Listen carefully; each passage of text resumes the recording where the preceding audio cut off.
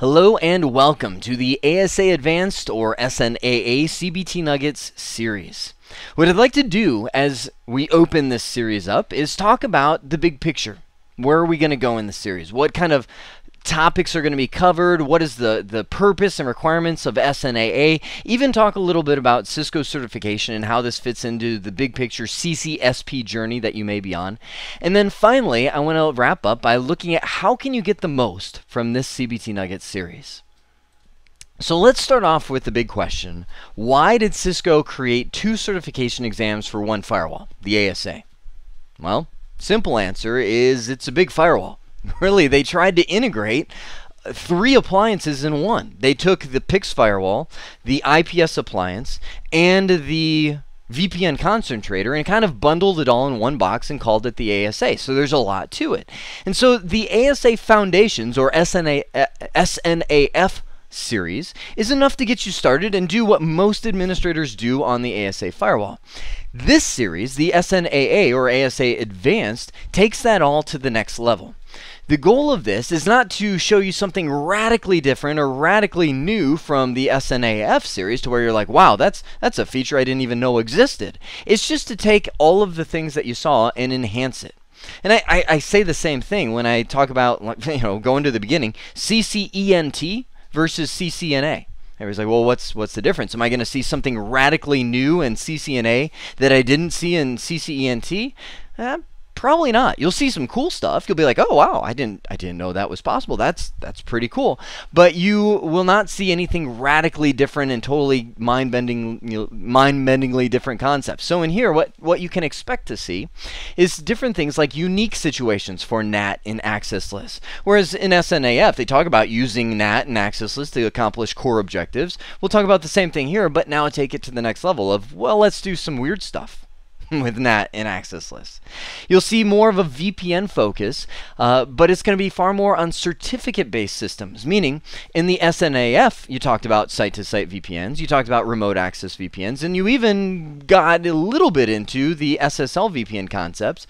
In here, we'll talk about all those same things, but now enhance them by using certificates and certificate authorities to show a lot of the different cool aspects of that.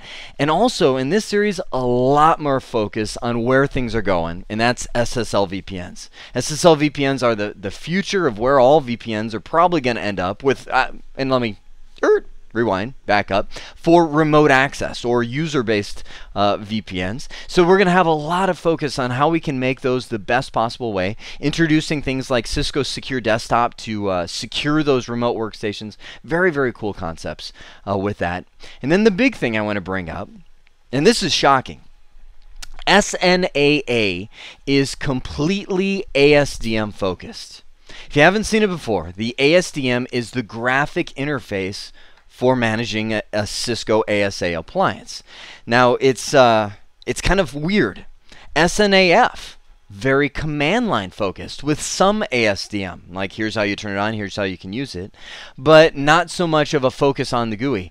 In here, the only time we use the command line is to verify things, to check things, make sure they're working, do show commands, do debug commands, do some troubleshooting because that's what they want the command line for. But really, a lot of the configuration is moved to the GUI. Now, for me, I'm a command line junkie. I was almost taken aback when I started looking at this. I was like, what are they doing? What's Cisco thinking, moving to a graphic interface focus rather than command line for nothing? I mean, I could see that for maybe the foundations, but the advanced? I mean, it seems backwards. Well, what we're starting to see, and this, this is the opening nugget. You're already going to get my opinion, but here it is. Cisco has started to put some stuff in the ASDM that you literally cannot do from the command line. Cannot. Meaning, for example, if you want to start doing some of the tuning and tweaking of SSLVPNs, you cannot do it from the command line. You have to use the ASDM. Likewise, Cisco's realizing that a lot of their competitors out there are starting to come out with appliances that are not as good as the ASA. And of course, you can argue all day and competition, blah blah blah. But they're just, frankly, they're not as good. I've used some of them, but they're starting to beat the ASA. Number one, because they're cheaper, because they're not as good. But number two, and the big one is, they've got a GUI. They've got a really good GUI that people don't have to really fully understand. They kind of hit next, next, and finish, and look at that. So Cisco said, that's it. We're tired of getting kicked around by this equipment that's not as good, simply because people don't know how to use or aren't comfortable using a command line interface. So thus, we're starting to see a lot more ASDM focus, and in a good way, Cisco has begun stepping up the ASDM to where it is a very, very powerful interface. For years, Cisco has always been a non-graphic interface company. And if they did attempt a graphic interface, it was horrible. I'm not going to say any products like Cisco Works or anything, but it was just horrible. Anybody that's used, and I'll throw Cisco Works under the bus simply because I've heard many people who even work for Cisco throw Cisco Works under the bus. It's just not a good intuitive interface to work with because Cisco has said we are a command line company. This is what we do. But the competition has push them into creating really good graphic interfaces. So I think as you go through here, and it's gonna, if you're a command line junkie like me, it's gonna take a little getting used to, but there really will be a lot of benefits to getting used to using the ASDM. And in the end, you will be able to move faster with the ASDM than you ever could using command line. So that wasn't too bad. I was able to get through that without getting too opinionated. Okay, I can't help it. Yeah, I've got to throw my opinion out there. I think it's a mistake. I think it's a huge mistake to put anything in the GUI that you can't do from the command line. There's now functions in the ASDM that is not possible to do from the command line interface, and I think it's a mistake. I can't help it. I'm opinionated, but there it is. Let's now move into the certification world and where CC or SNAA fits in the grand picture of things. SNAA is part of the Cisco CCSP, the Security Professional Certification, and I will say everything is always changing certification wise. As of right now, I'm sure this will be old news by time you hear this, but in a couple months, Cisco is revising the entire CCNP track. That's the current big news, and this is as of the end of 2009. So everything's always changing. So I'm going to talk about CCSP as it stands today, but always check out that website down at the bottom of the screen so that you can fill in the rest of the story and make sure you get any updates. As it stands right now, the CCSP looks something like this, to where you have 3 core exams, starting off with SNRS, which is really security on Cisco routers and switches, moving into SNAF, which is, I guess you could call it, the prerequisite to this series. It's the ASA Foundations, and then they have, of course, the IPS one below that. First big question is, will you be completely lost in this series if you don't have SNAF under your belt? I will say no, probably not. You do need to have a good understanding of the ASA, what it can do, and you do have to have a good understanding of security in general. But I think even without SNAF, you'll be able to follow this pretty well. And I think a lot of that comes from the fact of the ASDM being brought into things. There's not a lot of prerequisite command line stuff that you have to know before you can configure things with the ASDM. That being said, I will say you will have a much better time if you have gone through SNAF, so I definitely recommend it, but I would say it's not a hard, fast rule that you have to have that. So SNAA, you can see down here, fits into the elective categories. You've got the NAC appliance that they have as an elective, MARS, Monitoring, Analysis, and Response System, kind of a big picture, puts everything together, server-based appliance. And then you've got the SNAA, where we are right here, where it takes the ASA to a whole nother level. So you pass one of those and you have essentially your elective requirement fulfilled, and you've got your CCSP. So you can always click on any one of these and get all of the details about the exam if that's the direction you're going. Seeing 90 minutes, you've got the associated certification, the exam number that you'll need to register with, how many questions are on the exam, and so on. This does follow the typical model for certification exams, and they do have all the topics broken down, and that's actually how I built the course, is around those topics. But this does follow the typical Cisco exam. You will see simulations. You will see kind of drag and drop. It's very big picture scoping exam rather than can you memorize these facts and topics and multiple choice questions and so on. So it's very good. And that's why I love teaching this series. And I will tell you, I always record the first nugget of a series last, because I want to make sure I'm absolutely accurate in what I tell you is going to be in the series, because it's already done already. So what I can say is I love Cisco certification exams because they are so real world. Meaning they test you on things that you encounter in the real world and things that you'll need to know, not just did you memorize all these facts from a book. So throughout this series, what you will see is just constant real world examples.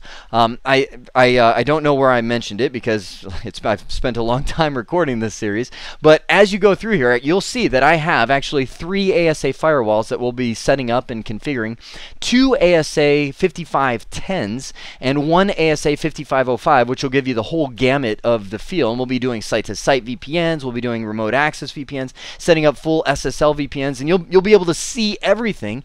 And the reason I love teaching it that way is it's going to be exactly how you see it and set it up in the real world. And the good news is by preparing for it that way, you'll also be prepared for your Cisco certification exam.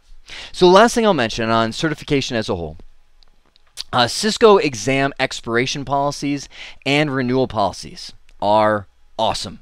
They're unlike any other vendor in that Cisco has expirations on every single certification of 3 years. So what that means, hang on, let me grab my pen here. What that means is, let's say you get a CCENT. You pass that one exam. You now have a CCENT that lasts for 3 years. So 2 years later, you've got 1 year left on that. You pass a CCNA. This now lasts for 3 years, and it renews this back to 3 years. So, 2 years pass, and, hopefully you don't wait that long, but, these are all down to a 1 year shelf life. You pass this guy, you now have a CCNA security lasting for 3 years, and it automatically renews all of these guys for 3 years. So they always get refreshed. So all your lower level certs get a refresh. And it goes sideways as well. Let's say you've got a CCNP. You pass all those exams, 3 or 4 exams, depending on, like I said, it's being revised right now, whatever track you're talking about. And that one ends up being a CCNP for 3 years. You then, 2 years later, pass 1 exam of your CCSP. Or let's even go this way. I love voice over IP as well. You pass 1 exam of this, it automatically renews this guy for 3 years. So the good news is Cisco is not going to make you sit there and take exams you've already taken again and again and again to renew your certification. They consider if you're going on and taking other exams that you're moving forward, and that should, and I fully agree with it, it should automatically renew all of your certifications. I'll tell you right now, I currently have the CCIE in routing and switching. I've passed both the written and the lab exam for that, so I'm CCIE certified in routing and switching. But I also have my CCVP, my CCNP, my CCSP, and a bunch not even shown here, like the design professional. I have the wireless, and all of those kind of things. And if I had to retake those every 3 years, that's all I would do. I would have no life except taking exams. But all I have to do, now the CCIE lasts 2 years, or stays active for 2 years, I should say. All I have to do every 2 years is pass the written again. And actually, I went this direction this last time. I passed the written for CCIE voice. That qualifies me to go take the CCIE voice lab, which I still think about, but I'm married now. I have children now, and so my life is not as flexible as it used to be, where I could just sit in my Cisco world all day and study for hours and hours and hours. So maybe I will. I don't know. I hope to, but I hope to do a lot of things too. So anyway, my point is that I pass this written every 2 years, and it renews everything. That was supposed to be a big circle. Everything below it. So all my certifications get renewed for another 3 years that are below this, and it renews my CCIE routing and switching, which I will never, ever, ever, ever let expire because of the pain I went through to get that for another 2 years. And so it just keeps working on and on. So the good news, and I will say the benefit of going in the Cisco certification world, is they encourage you to always move forward. Can you take the same exams you did? Sure. I've done it plenty of times. I've had my CCIE for what, six or 7 years now. No, not that. Yeah, maybe 5 or 6. How about 5 or 6 years? So I've gone through and I said, well, I haven't studied, so let me just take the written again for this, and I've renewed everything for 2 years. So they say you can take the same ones, but they encourage you.